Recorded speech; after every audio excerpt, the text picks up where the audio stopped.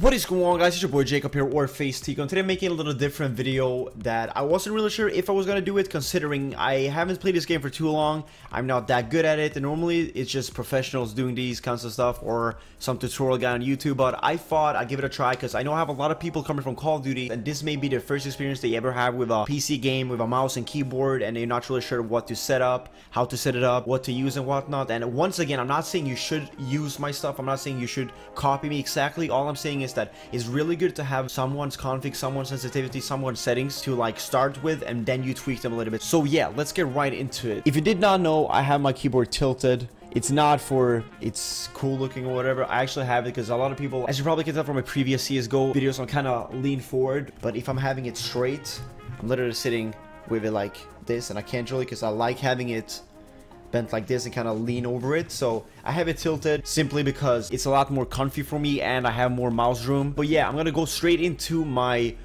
keyboard and mouse. I know a lot of people that start off, including myself, really want to play on a high sensitivity because that's just natural. There are no really like rules what you should have and should not have, but try and find one that's similar to the one I have, similar to a professional ones and whatnot, and then tweak that and then find your perfect one and try to not change it too much. I use 800 DPI, 0.85 in game, zoom sensitivity 1. As I said, you could change that. I know some people tweak that, but as I said, it's all down to preferences. One thing that I know, I'm not really sure if too many people have it, but I have it from 1.6. I jump on the scroll going to video settings, and before I get into this, I just want to let you know that if I didn't make YouTube videos or if I didn't stream Counter-Strike, I would be playing on 4.3 stretched. It's amazing.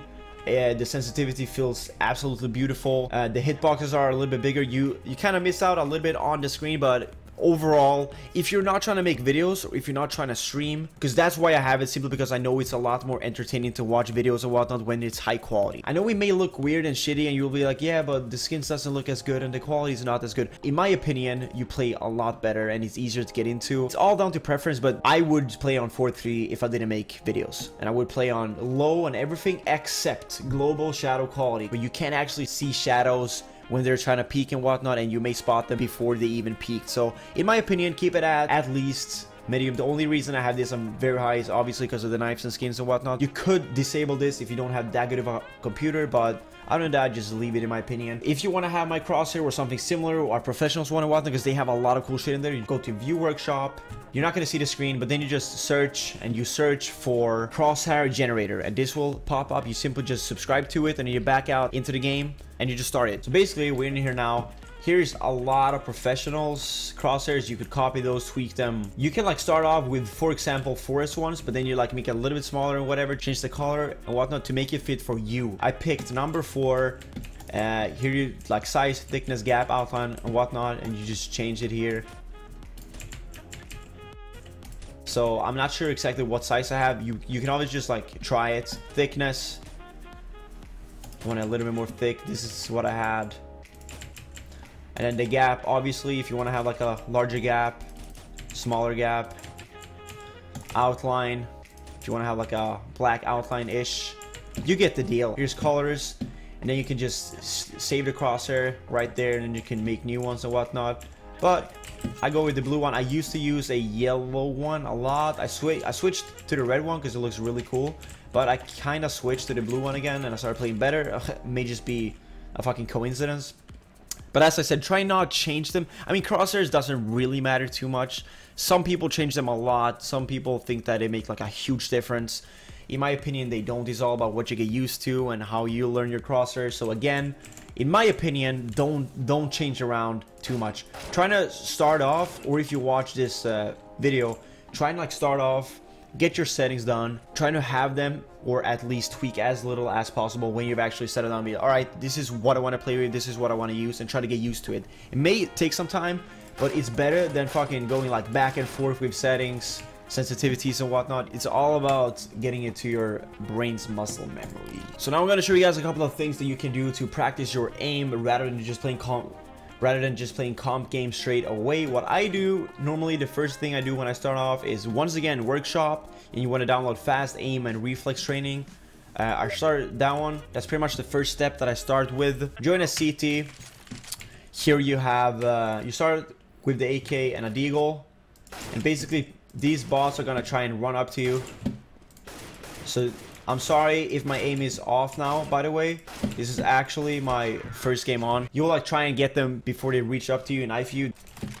I'm gonna op some as well, because that's what I do normally, since op is, I wouldn't say my main, but it's something I really enjoy doing. So this is what I pretty much just get the hang of the mouse, get the feeling in, fast turns and whatnot. As a first game on, this is a really good op training, or aim training in general. Get the hang of the mouse once again, get the feelings in. Maybe some with the deagle. I'm not that good with the deagle though.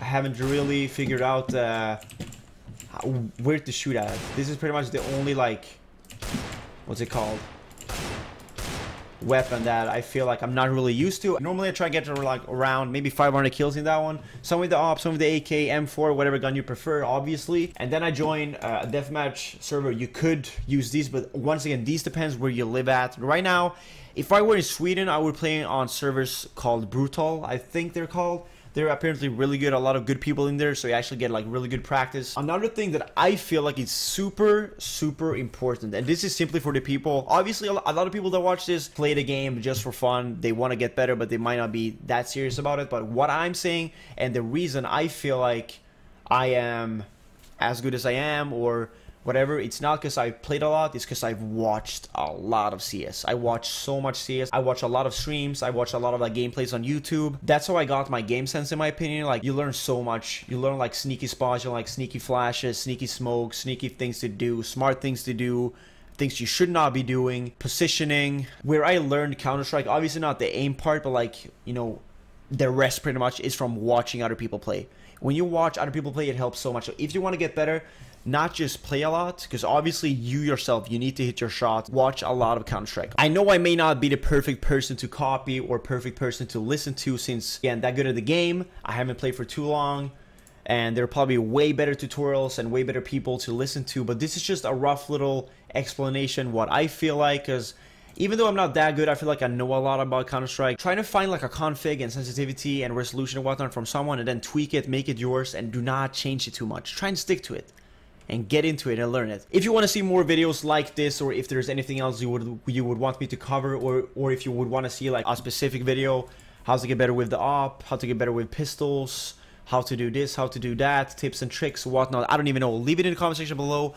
Drop a like if you enjoyed. Thank you guys, and have an amazing day. Peace out.